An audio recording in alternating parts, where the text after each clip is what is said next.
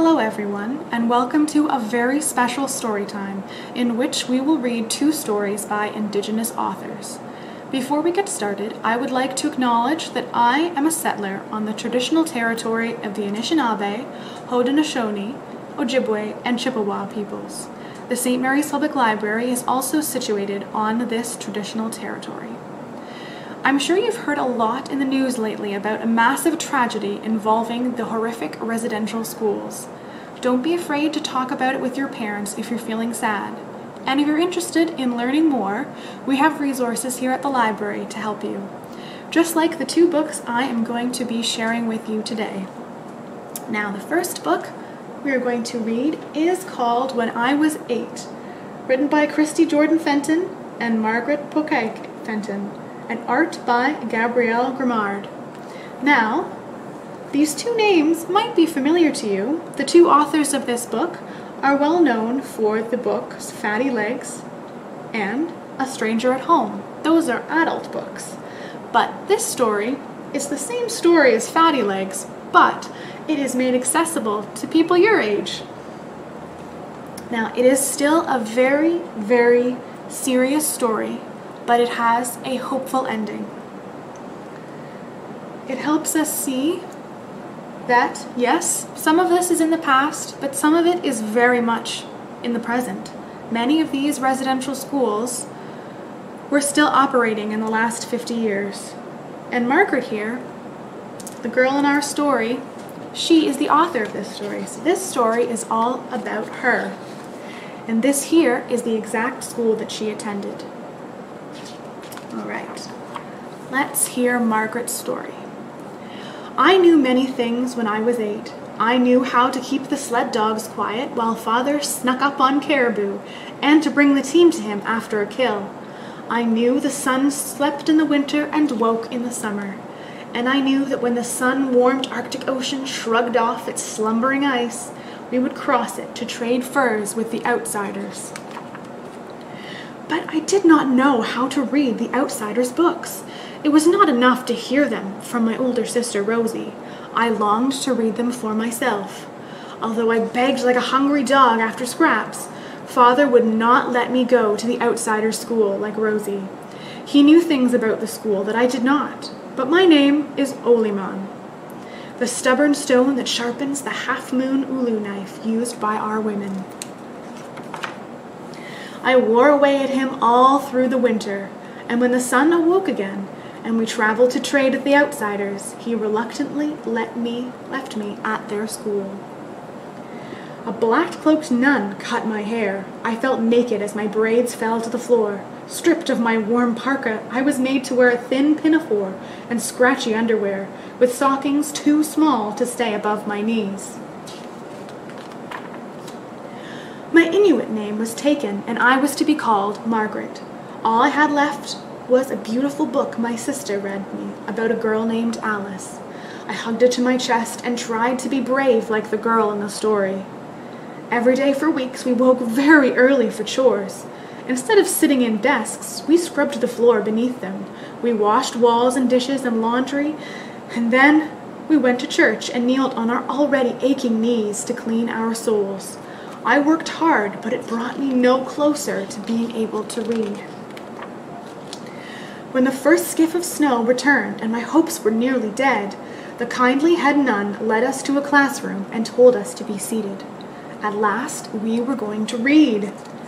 Behind the teacher's desk sat the nun who had cut my hair. I didn't want her for a teacher, but I sat very tall so she would know I was eager. A few older girls raised their hands, so I did too.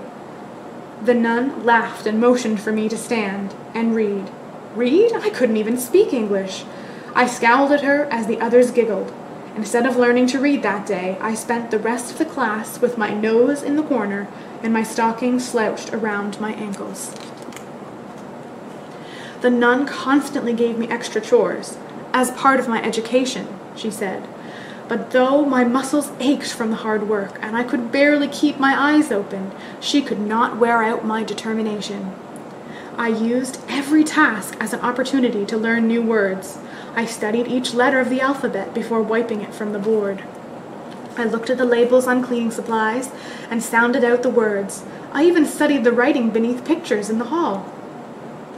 These things improved my reading, but I longed to read an actual book, my book. One evening, I hurried through my supper of cabbage soup, planning a hasty escape. I couldn't wait anymore. I dashed into the hall, but the nun was waiting for me. "Not so fast, Margaret. There are pots to be scrubbed," she said in a threatening tone, and marched me to the kitchen. With my arms in scalding hot water up to my elbows, I couldn't hold back my frustration. "I could be reading," I muttered. "What?" the nun demanded, her shoes creaking as she crossed the kitchen. She pinned me against the sink. Slowly, a smile spread across her thin lips. "Fetch me a cabbage from the basement," she ordered. I'd heard stories of children who disappeared down in that dark cavern. I descended each step deliberately, hiding my fear. My hands quickly found a cabbage in the shadows, and I scurried up the stairs. But she slammed the door, shutting out all light. I pulled the handle. It was locked. A scream built in my chest, but I held it in. I closed my eyes, pulled up my stockings, and breathed deeply until I could feel my father's presence. He wrapped his arms around me in the darkness, and I spelled out my Inuit name to him, whispering, "Olemaun." His proud smile made me stronger, so I worked through the name of my distant home. Banksland.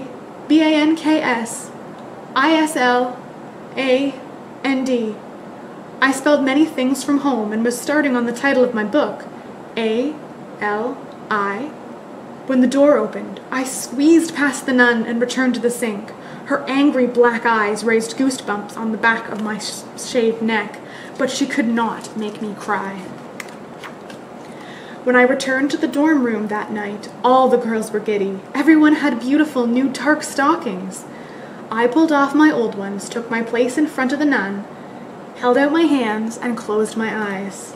The nun cackled loudly as she handed my pair to me. Laughter instantly filled the room. They're red," I stammered in disbelief. Only circus clowns wore red stockings. I ran to my bed and opened my book. I stared at the letters, holding back my tears, until those letters became words which grew into a familiar story. I could almost hear my sister's voice reading about the cruel queen, and I let the story carry me far away from the laughter. The next morning, I crept quietly to breakfast, but an older girl saw me and called out, "Fatty legs," as bits of food fell from her mouth. "Fatty face," I shouted back, "F-A-T-T." The nun swooped in. "If you cannot get along with the others, you can tend to the laundry," she hissed. I entered the laundry and stood beside the large vat with the fire crackling beneath it. And then the idea came to me. I knew what to do with my stockings. I burned them to ashes. I felt like Alice after a bite of magic cake, as large as the entire room. When the nun saw my bare legs, she exploded. "Margaret, put on your stockings," she demanded. I set my jaw and crossed my arms. "I can't." "Why not?" "I just can't." Her face grew very red, and she ordered everyone to search the room. Like the queen's henchmen in my book, they scurried around, upturning everything. Books were torn from shelves and blankets from beds. No one was calling me Fatty Legs now, and no amount of searching could ever bring those stockings back. The nun snarled when I was allowed another pair. In my new thick gray stockings, I felt victorious. But when I strode into class the next day, the nun slammed a book on my desk. It was a green reader, like the older girls used. "Page 34, she said. She wanted to cut me down to size. I opened the book, nervousness swelling in my throat. I looked at the words and began slowly twisting my tongue around the consonants and forming my mouth around the vowels. By the second paragraph, I confidently sliced through the words without a single moment of hesitation. There was no one stopping me. When I finished, I looked up, but the nun was facing the blackboard. "Sit down, Margaret," she said. I felt a great happiness inside that I dared not show. I quietly took my seat. I was Olemaun, conqueror of evil, reader of books. I was a girl who traveled to a strange and faraway land to stand against a tyrant like Alice. And like Alice, I was brave, clever, and as unyielding as the strong stone that sharpens an ulu. I finally knew this, like I knew many things, because now I could read. So little Olemaun here, very, very brave little girl, even though she faced a lot of very despicable circumstances, she was very strong. I appreciate hearing about that wonderful story from Christy and Margaret. Thank you for sharing that story with us. It gives us a better understanding of many things that a lot of us still do not understand. The second book we are going to be reading today is called I'm Finding My Talk, with words by Rebecca Thomas and art by Pauline Young. Now here on the back we can learn a little bit more about the artists for this book. So Rebecca Thomas, the author, is an award-winning Mi'kmaq poet. She is Halifax's former poet laureate, 2016 to 2018, and has been published in multiple journals and magazines. She coordinated the Halifax Slam Poetry Team from 2014 to 2017, leading them to 3 national competitions with the Canadian Festival of Spoken Word. I'm Finding My Talk is her first book. Now, this book is illustrated by Pauline Young. Pauline Young is a visual artist who was first exposed to the creative world through her father, Philip Young, an internationally renowned artist who painted the bottoms of her feet. She still recalls the smooth sensation of paint oozing between her toes. She draws her inspiration from him and the natural environment, and is always looking down to see what the ground can offer, such as incorporating beach sand and red oxide sand into her paintings. Now, let's see. This story is all about. You see there's some beautiful orange in here. I'm wearing an orange shirt as well. Sometimes people will wear orange shirts in solidarity for all of the children, both who perished and those who survived the residential schools. On September 30th, that is Orange Shirt Day, and a lot of people will wear the orange shirts at once. Okay. I'm finding my talk, the one I never had, the one that the schools took away from my dad. I'm finding my talk, one word at a time. Kwe, Willalan, Namultes. Sometimes they're very old, sometimes they rhyme. I'm finding my talk when I'm up on the stage, telling big stories, or scribbling words on a page. I'm finding my talk. I'm meeting my family. I'm making new friends who chose to love me. I'm finding my talk with clumsy feet that pat down the grass with every drum beat.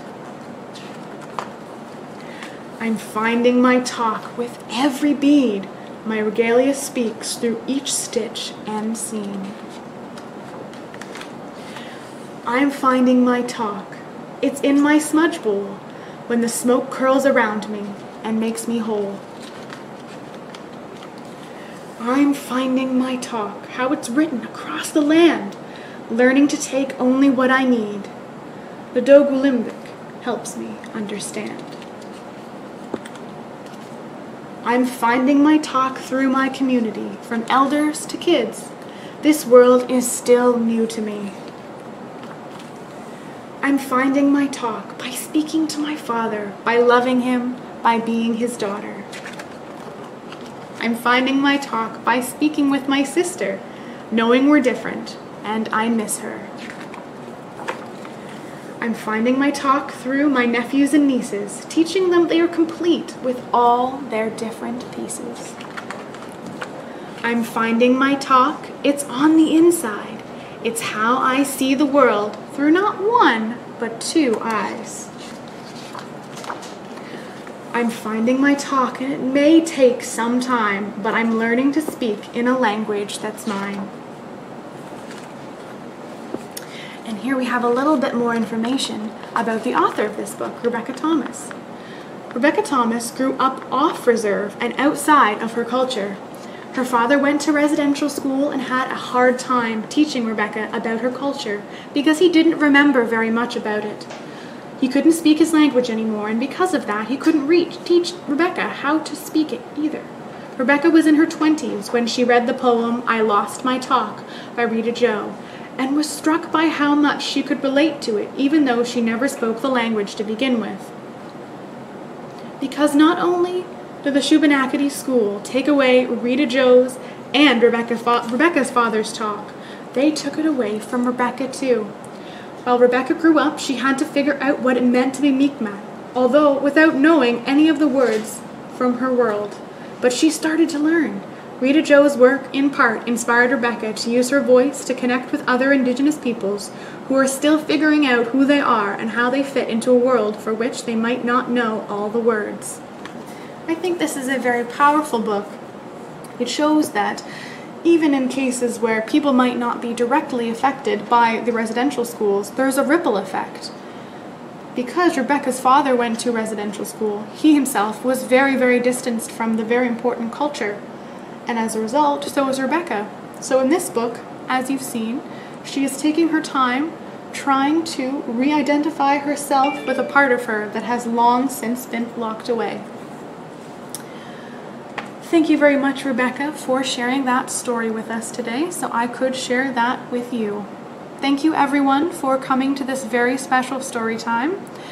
And like I mentioned before, there are lots of resources here at the library if you'd like to learn more about these tragic circumstances that are occurring right now.